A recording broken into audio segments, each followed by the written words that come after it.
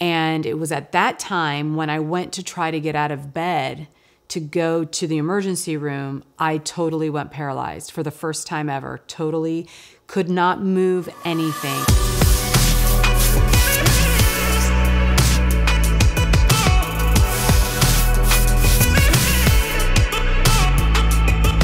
It's very typical of periodic paralysis to take a long time to diagnose, to see many doctors. It was very difficult.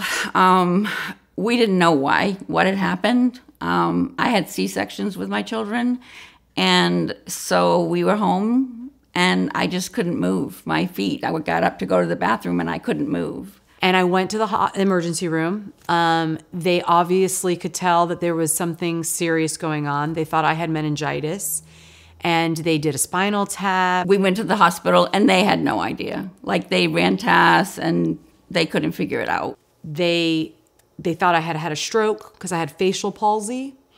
My blood pressure would skyrocket over 200 for no reason. At the time, they had no idea why. They would try to induce the attacks, and they couldn't induce them. Like, I would have them, but they couldn't make them happen. And they didn't understand that either. So at first, when they don't understand it, they just send you to a psychiatrist. That was the first time I was diagnosed with a psychogenic or psychological disorder. They thought it was psychological. There's basically nothing wrong with your head.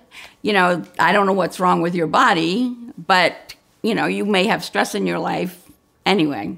And you go through that cycle over and over. I went through that cycle for 18 years, and that's so hard. The diagnosis of periodic paralysis remains a challenge, even with the advent of new gene testing and increased awareness of the disease. There are several unique features of the disorder itself that continue to cause this to be a problem. First is the fact that it's so rare. It occurs in only about 3,000 or 4,000 individuals in the United States, so most physicians do not have experience in making a diagnosis and interacting face-to-face with an individual with periodic paralysis.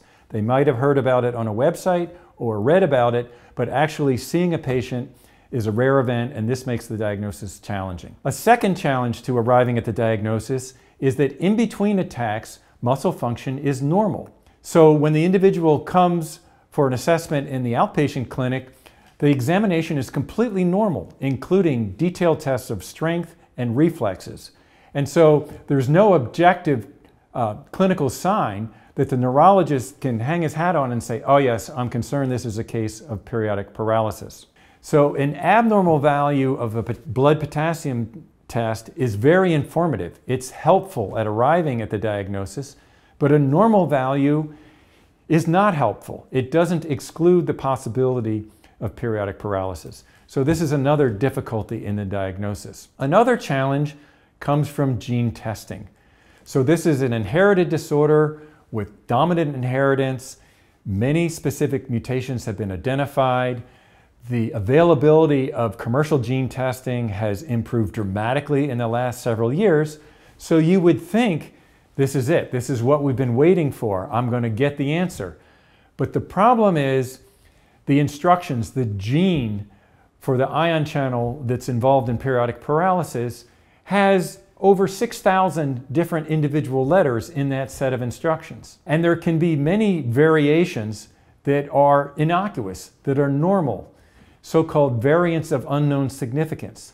So even though these sophisticated gene tests may identify something unique about your DNA, it's another question as to whether that change is responsible for your symptoms. So this is just a way of explaining the fact that gene testing is very helpful, but doesn't always provide the final answer. I will also add, many times clinicians are very confident about a diagnosis.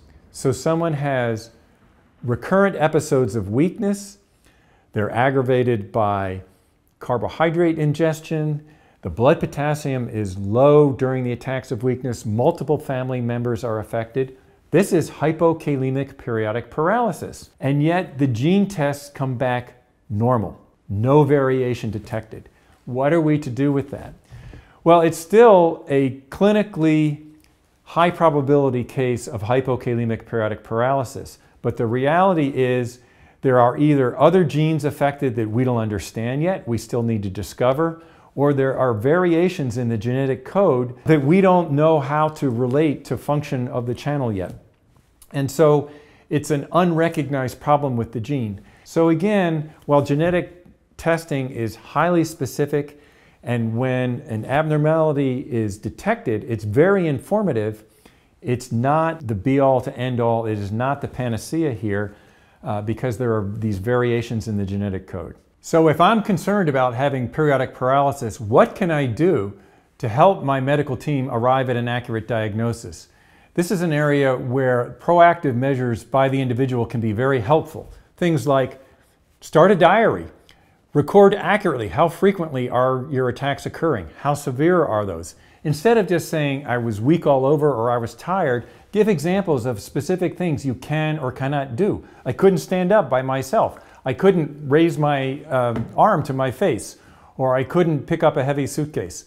Another helpful thing is to ask other members of your family and make a family tree and understand what other individuals are affected. It's also helpful to take a video sample. So if during an episode a family member can take a video of the difficulties you're having, that can be of tremendous assistance at arriving at a diagnosis. So if you're in that frustrating situation where you're just not confident whether a diagnosis of periodic paralysis has been accurately made in your situation or with your family, what should you do? Where should you turn? What options are out there?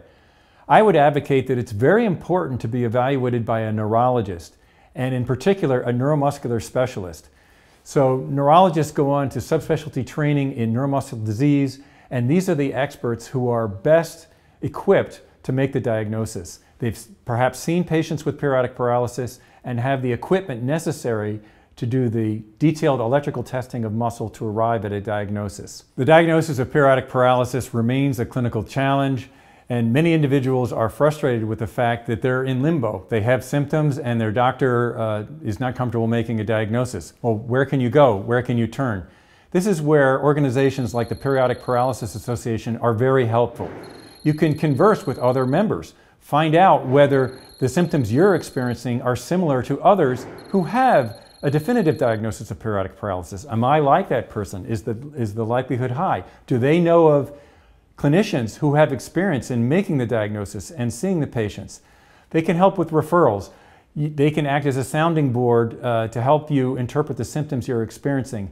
And importantly, they can give you advice on whether you should still push hard and seek out medical experts, neuromuscular specialists, who can try and think critically and help to determine definitively whether or not you have a diagnosis of periodic paralysis.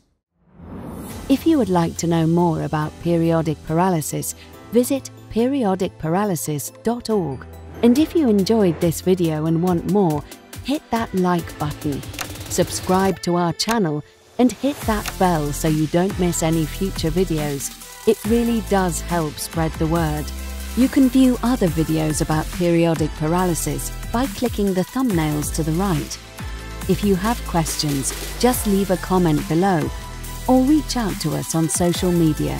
We'd love to hear from you.